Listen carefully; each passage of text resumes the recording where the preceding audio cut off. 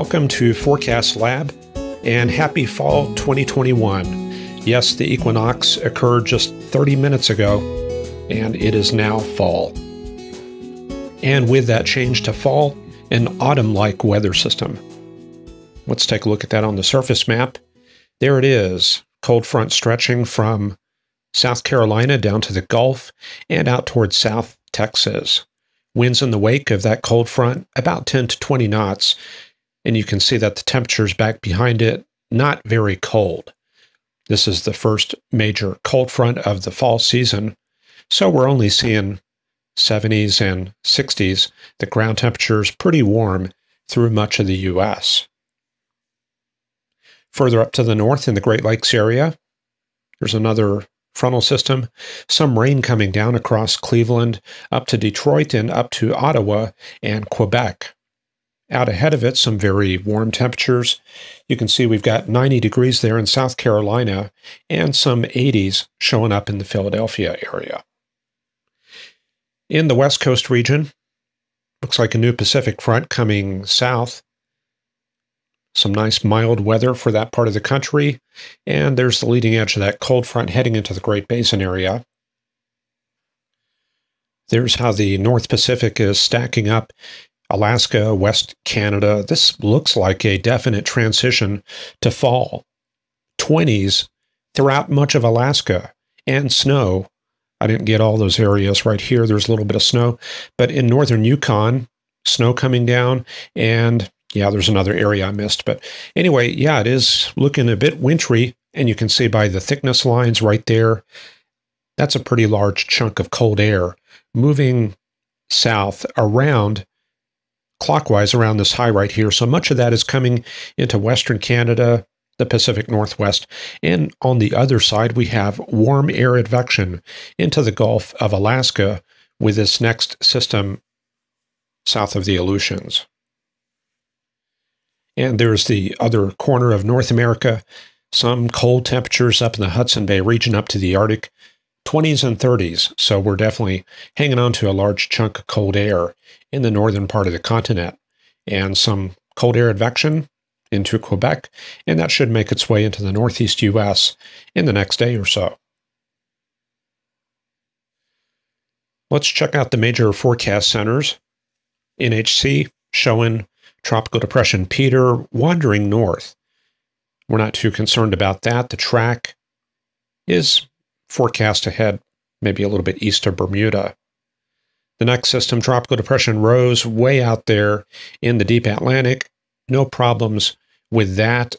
So, as we mentioned back on Monday and maybe back on Friday, we've got that Cape Verde system, which is moving towards the Leeward Islands. Look at the 5-day track, does show that pretty much heading for that region. There has been a lot of recurvature on much of this activity in the Atlantic, so we'll check out the GFS. And the verdict with this is no major problems. We should have a hurricane out there, maybe around Bermuda. Where's Bermuda? Where's that speck right there? Yeah, I think that's it. Looks like the hurricane is staying east of Bermuda. This, this is 210 hours out, so a lot could change. However, the impacts for the East Coast are not looking to be much of a problem. And just a quick check out in the Eastern Pacific, sometimes we do get some effects from remnants of storms coming up towards Arizona and New Mexico. No real problems on that 2-day outlook, so we'll go over to SPC. And there we do see a slight risk out for eastern Ohio and western Pennsylvania, around Pittsburgh, up towards Erie. And there is a tornado watch out for that region. Storm reports just indicating some wind in eastern Kentucky. And that was earlier this morning, 14Z there. That's a look at the visible satellite loop. We definitely have a strong baroclinic system out in the Midwest. And what you see here also, an area of strong solar heating ahead of the cold front. And also the appearance of transverse bands indicating strong low-level shear. That's the Pittsburgh radar we're looking at right now. Severe thunderstorm warnings out ahead of these cells. They do look a little bit convex, indicating some downburst potential. There's a couple more cells there. You can see that convex shape. And when you see that, you always need to be on guard for wind potential, especially at the apex of those bows. Now, this is pretty far from the radar, so we can't really look at velocity. But if these cells were a little bit closer, yeah, we would tune that in and take a look at the ground relative velocities close to the radar. Now, this is up at about 4,000 to 5,000 feet. I'm getting that off the bottom right here. When I put that cursor there, the apex is at 5,000 feet, so that is not representative of ground level winds. But once you're closer to that radar, then you can certainly use that data. So anyway, well, it looks like a stormy afternoon for the eastern tier counties of Ohio and western Pennsylvania. A good place to start with a high-resolution rapid refresh. Well, you can look at the temperature, certainly. Front, very easy to identify. You can see the air mass where it's been warmed by the sun coming up to the low to mid-80s in northern West Virginia.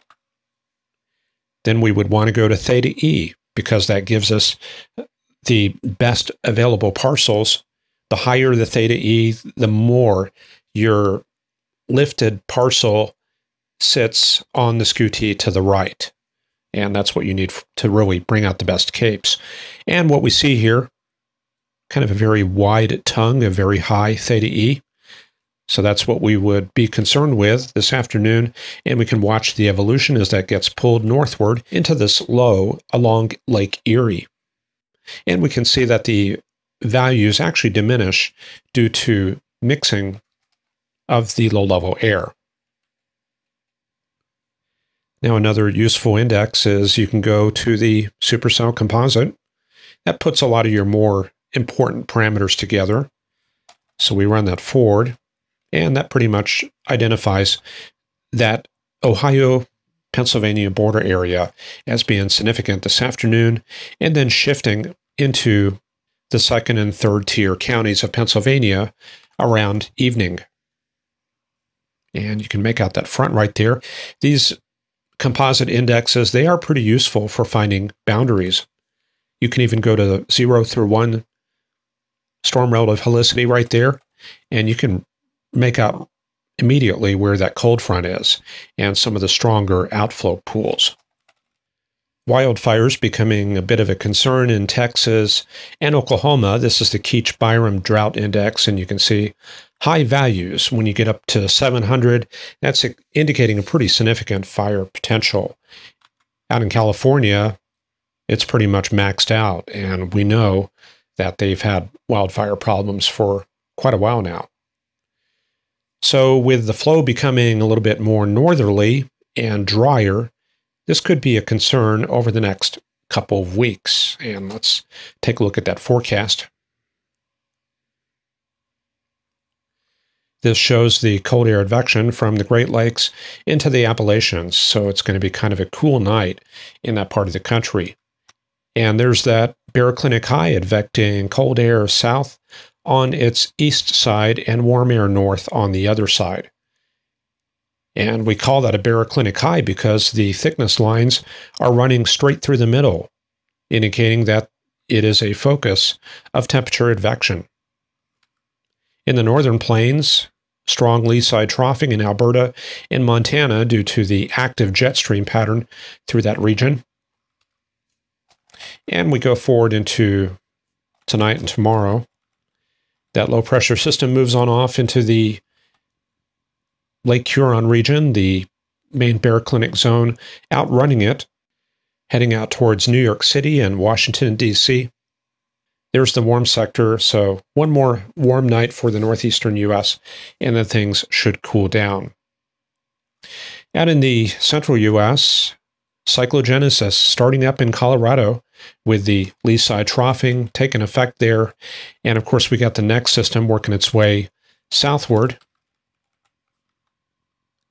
That's going to be it right there. A lot of the better cold air locked up near the U.S.-Canada border. So no big changes. One little baroclinic high moving into Missouri and Kansas. That's it right there. And then we return to lee side troughing in the northern Rockies. So it's going to be kind of a quiet 3 or 4 days. What we see here around Sunday, this is the outgoing high stagnating across the eastern U.S. So kind of hazy and mild, not much weather. The next big change comes up next week. A strong Pacific system coming onshore. Cold air advection into the Great Basin area. And that crosses the Rockies around Wednesday. And then Thursday next week, some chances for rain and storms in the Central Plains. And we can also see a backdoor front into Texas and the Gulf Coast region. That's cold air advection due to this strong 1028 millibar high. Let me go backwards and see if something snuck into Texas. Nope. It looks like that's just kind of a reinforcement of that cold air that's already present. We see that it kind of coalesces with that high further north in the Great Lakes region and just reinforces a lot of the cool, mild air that's already present over the southeastern U.S. And what we also see is that the wind component, let me go all the way to the beginning, the wind component in the Gulf region is northerly throughout almost the entire period. See that right there? Even Saturday, north to south component, Tuesday, well, a little bit more of a northeast to southwest component, but that's just not really going to bring up a whole lot of deep moisture. Maybe some sneaking up into this region right here, but it is going to remain kind of mild and dry throughout the eastern U.S. next week. Let's see how that works out with the precipitable water. A lot of drying. You can see that occlusion winding up some of that moisture there in the Great Lakes. A couple of systems moving west to east. The tropical air lurking out there in the Gulf, but it's just not being pulled very far north, even into Texas. Some of it gets going around Wednesday or Thursday next week, makes it to the northern plains, but you can see just how dry the air is in the southeastern U.S. So a lot of these systems up in the Midwest are not going to be working with a whole lot of moisture, maybe 1 to 1.5 inch amounts at best. And we can see at the very end there, a new outbreak of cold air. This looks like a 1036, 1038 millibar high up in Canada. That could be the GFS cold bias, but that does look like another good surge of cold air coming south. That will conclude this evening's edition of Forecast Lab. I hope you enjoyed it. I'll leave you with some footage of sunset in Dallas a few days ago. Enjoy, and we'll see you back here on Friday. Bye-bye.